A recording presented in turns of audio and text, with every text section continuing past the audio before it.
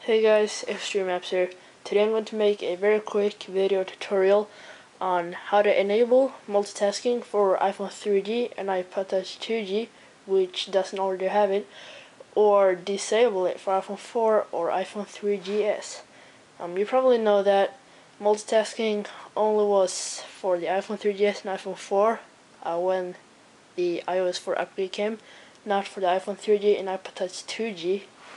So this video is kind of like two tutorials in one video, because as I said, it will also show you how to disable it if you're on an iPhone 4 or an 3GS, because the multitasking feature may slow the phone down. So you have to be on a jailbroken device and you have to open up Cydia. Then you have to search for this app.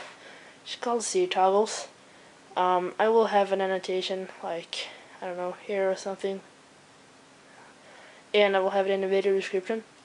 So it's called zToggle. It's a program, it's an app, and you don't have to like respring or anything when you have installed it, so that's kind of good. You can only go back to your home screen. When you have installed it, the icon should look like this. It's gray with an arrow on it, and this is what the application looks like. You'll see two tabs down here, and this blue text here basically tells you what device you're on, which you probably already know. And as I have an iPhone 3G, I'm going to click the iPhone 3G tab. But if you have an iPhone 3GS or iPhone 4, you click that tab. If you have an iPod Touch 2G, you click that tab, etc. So I'm just going to click the iPhone 3G tab. And this is where you can choose your options. You can choose if you want to have multitasking on or off, and wallpaper on or off. And wallpaper, you know, the background of the home screen. And I have already multitasking on, so I'm not going to do anything. But when you change the options down here, it will tell you to respring your device, and that's basically all you have to do. Now, if you have an iPhone 3G or iPod Touch 2G, and you enabled multitasking in your jailbreak, because I know that like Red Snow and a few other jailbreaks will enable multitasking when you jailbreak them.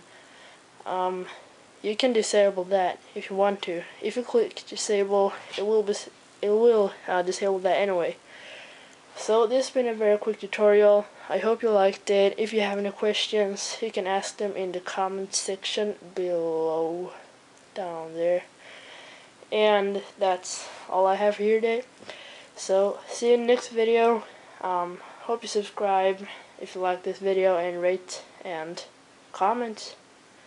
And I'll see you in maybe next week. I'm planning to make more videos now, maybe one video per week.